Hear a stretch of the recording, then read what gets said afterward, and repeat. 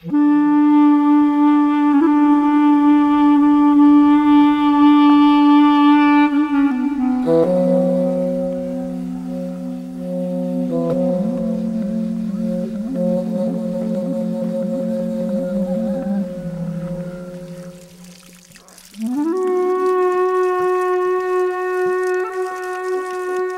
2004, I went to Dotiu, which is one of the remote district of Nepal. One of my gynecologists showed me 2 cases of prolapsed uterus, 15 years girls. I became very anxious. I was trying to find out what alternative I can do for these girls.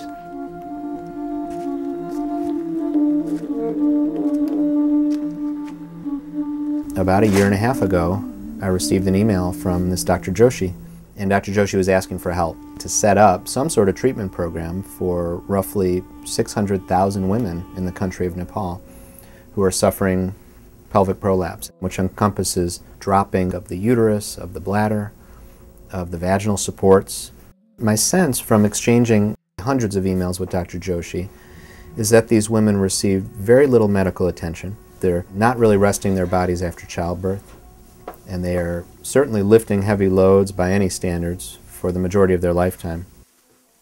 And I sent him back a reply. I said, Dr. Joshi, I'd be happy to help you with whatever you need. The Women's Health Foundation was contacted by Dr. Roger Goldberg, one of our board members, who shared with us his vision for this mission to Nepal.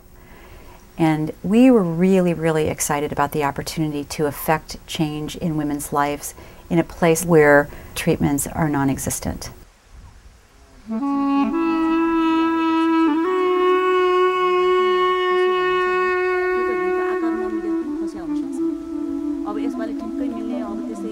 अब कति बाँचुला खुबै बाँचे अहिलेको मान्छे धेरै 60 70 100 वर्ष भन्ने उ नै छैन 60 नागो भने अनि त्यहाँ आउबाउको मृत्यु हुने अहिले जमाना छ भने भोलि अब जस्तो हाम्रो दाइ बाउजूको छारो झाडेर गोठालो बाख्रा गोठालो लगाएर यताउति गाई गोठालो लगाएर आफ्नो जिन्दगी अनि पाल्न सक्छ कि भन्ने हिसाबले त्यसो गर्दिन्छु अवश्य गर्दिन्छु बच्चा नजन्माएपछि के होला हजुरले थाहा पाउनु भएको छ हाम्रो पनि कोलपुर अपरेसन गर्दाखेरि 30 वर्ष भन्दा मुनिकोलाई अपरेसन गराउँदैन त्यही भएर नानीको अहिले पछि बिहा भयो बच्चा जन्माउनु पर्यो भने त्यही भएर अहिले अपरेसन नगराउँ कि रिङ राखौँ भन्नमा गएर मैले त्यही सोचे अङ्कल बहिनी तपाईहरुले त्यस्तै गरे चाहिँ हुन्छ भन्नु भयो भने ठिकै छ.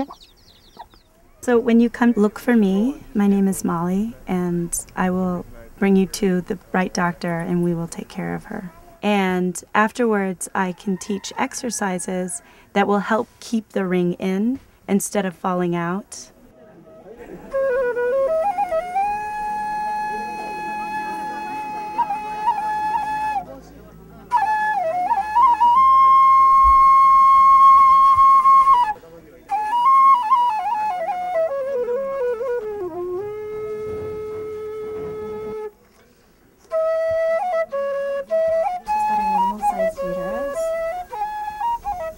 It's just a uterine prolapse, just like she reported.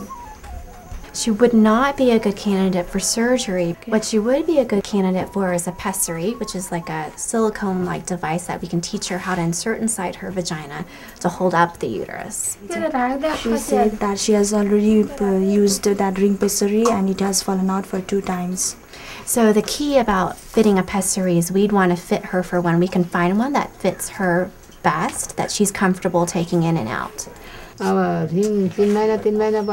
saying that the ring pessary has to be changed in 3 months and they cannot afford to buy the ring pessary again and again. She says she cannot afford for that. Well, it's the same pessary, so she would be fitted for one pessary and that's the same one that she can use over and over. We would just teach her how to clean and remove it. You will put this one pessary for a long time? So we have women who wear pessaries for 40, 50 years. So the way that I'm going to put this in is that I'm going to squeeze it, and that'll be the same way that she's going to take it out. So she'll hook one finger around it and then pull it out. So I'm going to teach her how to take it in and out. You just come here and you want to help everyone. Like, I wanted to help everyone. I mean, that's why we're all physicians, and that's why we all came on the trip, is because we wanted to make some kind of difference. Okay. Okay. You did it. That was easy. त्यसले फाल्न र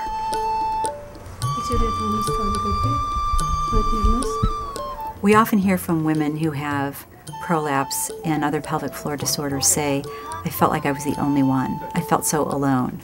And I think one of the things about this mission and about our efforts is that we really want women to understand that they are not alone.